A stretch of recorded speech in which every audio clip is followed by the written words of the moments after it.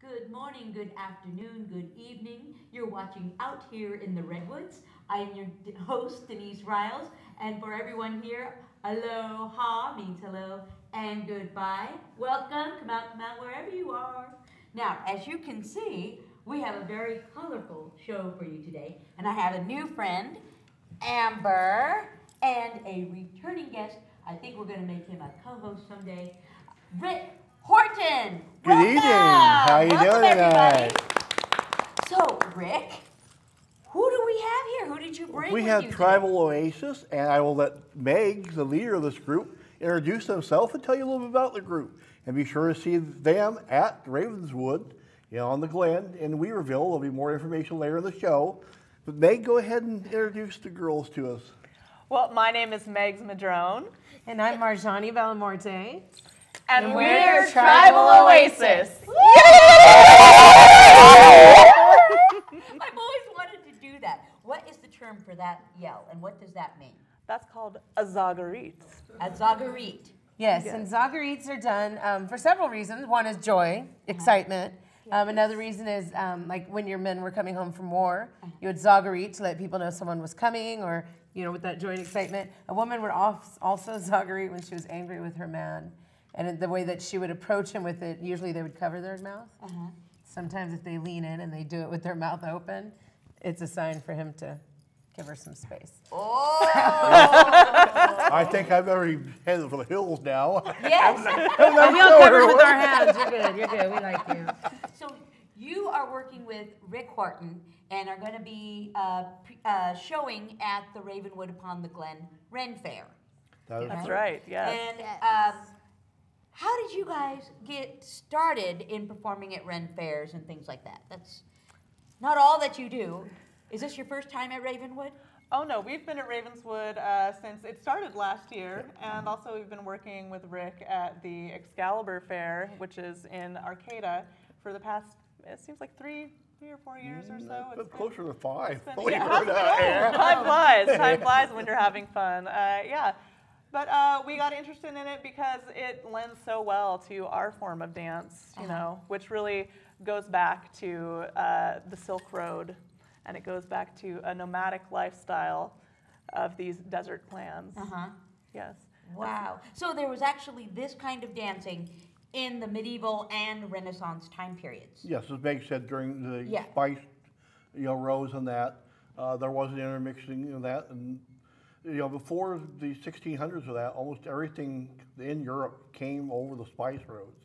So the caravans basically made their way west as time moved along, and when they did get to a town or that, it was common to have big festivals, and that's what we're trying to do as Ravenwood. And this is what this group does all the time. They entertain here locally. I'm sure that many of the folks are familiar with them.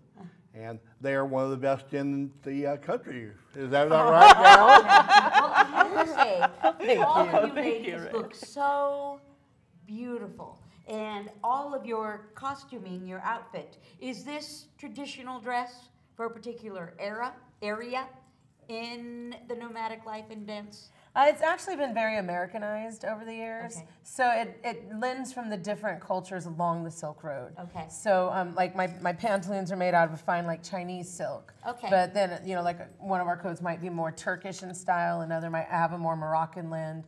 The jewelry comes from tribes in Afghanistan, the swords from Pakistan. So we tend to take from the different regions and muddle it all together to do a traditional rendition of the region in general, not any specific tribes. Well, it's certainly breathtaking. I love it. Thank you. And I'm going to say this. Can I take a shout out to Talisman Beads? She made this, ladies and gentlemen. Talisman Beads. You can get your stuff there. Shout out buy local, right? You also made the headpieces for everybody? Yes, Anya made them. Yes. Wow. So how long does it take everybody to get dressed and prepare to go on the road? Oh, that's quite a question. You laugh at me. Honestly, I think it depends on how long you've been doing it. Okay. I've been at it for well over a decade, Okay. so it takes me, 5-10 minutes to get my makeup on, and maybe 10-15 minutes to layer on, depending on how heavy I want the jewelry and the headpiece. For some people, sometimes it takes up to an hour. For some, it's more of a ritual. you know, you're changing into this empowered goddess, powerful Oh, tribal dancer. So as you're putting your face dots on, you're getting your eyelashes on, you're adorning your head, you know, it's kind of transforming you in a way. So Nice. some people, you know, I know when I can, I like to take more time getting ready for that reason, that it puts me more into that mindset Right. to give a strong performance and, you know, stay true to kind of the art form as well as have fun with it. Yeah, and it's both beautiful and powerful. Absolutely, yes. Tribal dance is really rooted. We're connected to the earth, and all the dancing that we do is improvised. It's Oh, my. improvised in the moment. So our arms and our heads and our wrists signal to each other what it is that we are going to do. And this form of dance was adopted by some of these nomadic tribes. As Marjani mentioned, what we do is sort of a mix of many different cultures, but the idea is still the same, that if you are part of this nomadic tribe, there's clans all over the nation, and maybe once a year, twice a year, you come together in a big gathering At a, at a Right. festival, gathering. at a festival, you know, at a Right, market right. fair, and this is the time now for everyone in the tribe, especially the young ladies and young men, to check each other out. So what do you want to do? You want to have music, you want to have dance, but you haven't seen these people in so long. You can't pull out some choreographed dance. So Right. it's passed down through the generations, these movements that you do and the arms that tell the story. Right. And everyone from the tribe gets up and dances together in unison, even if you've never met before. Nice. Yeah. and it's men and women. It's a cultural dance that men and women do, only as Americans we tend to see it more as a feminine Right. dance. But yeah, it's something that both the men and the ladies get together and they know the language. And by- children. by region. Yeah. Yeah, and I was going to ask, Amber, how long have you been doing this? 2 months at 2 months. tops. And how old are you? 9. How do you feel when you dance in this style as a little girl at 9? I really like dancing. It's really fun. Uh-huh. And I wish I started out when I was younger so I was more advanced in the levels. Uh-huh. So, yeah. Fantastic. So, do you like, as your sisters do, getting the face dots and preparing for Yeah. the dance? Yeah. Now, do the other kids at school know that you do this? Not all of them. No? Only like a couple. Yeah? And do they like it? I think that's beautiful. Pardon me. What questions do you get asked by your friends? Actually, I don't really get asked anything. And what is your part in the petals that you're holding? I would be throwing them. Okay, what does that mean when you throw the petals? So, I'm going to be doing big old circles with my arms, throwing them. Okay. And do you know why you're going to throw petals on the floor? No. Remember? Oh. I will be throwing them as offerings. As offerings. See, not a lot of people understand this, so thank you for helping us learn. Yeah. So what are some of the dances you do? What do some of the moves mean? Well, Because like in aloha, you know, like in hula, some mean trees, some mean come here, you know. Right, and lots of Indian dance and Bhangra like have mudras where the fingers and hands mean certain things. This is more of a joyful dance, a celebratory dance, Okay. because people haven't seen each other, let's say 4 or 5 months. They're going to a spring festival, you know, celebrate winter's over. It's time Yeah. to go replenish and say hello, see everyone.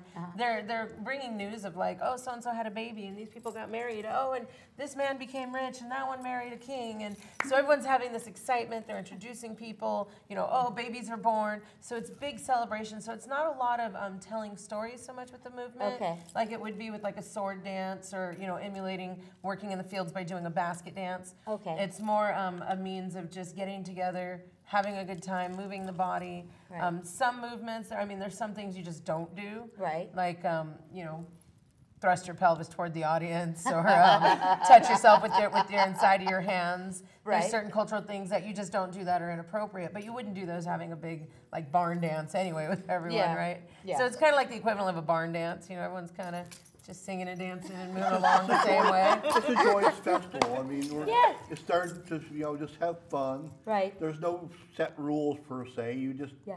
express yourself however you're feeling at the moment. Yeah. And this is what we try to do, bringing the entertainment out. And we're lucky enough tonight, a little bit later in the show, these gals are going to do a little demonstration for us. Yes. So, ladies and gentlemen, catch them at Ravenwood upon the Glen in Weaverville. Ladies, ready?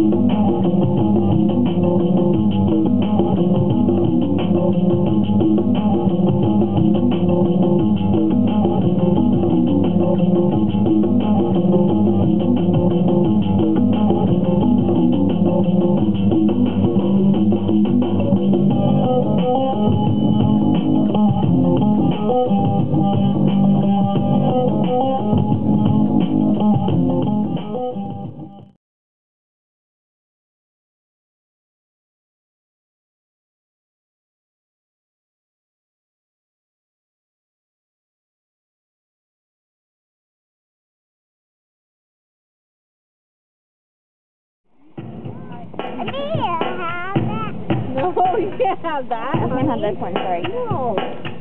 Give it another 19 years and then you can. They right here.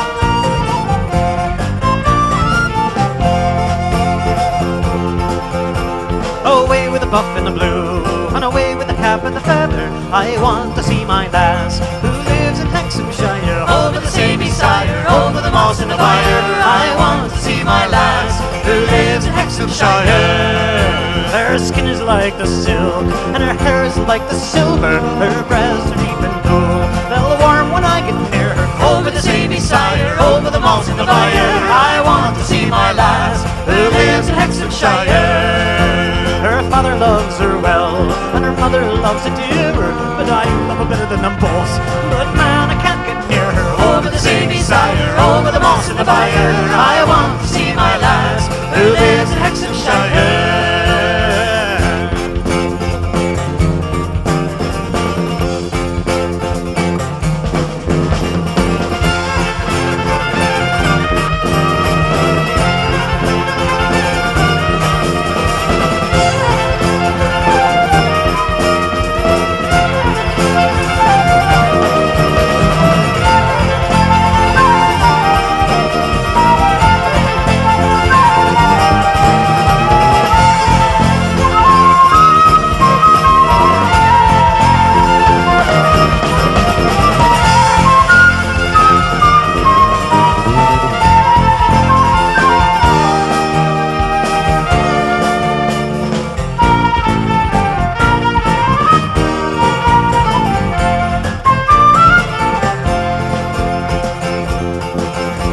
If only I could be lying there beside her, while I must bide here, my arms will be denied her. Over the Samey Sire, over the moss and the fire, I want to see my lass, who lives in Hexhamshire. Ah, this love of mine, of this love I'm weary, sleep I can't get none, for thinking of me dear.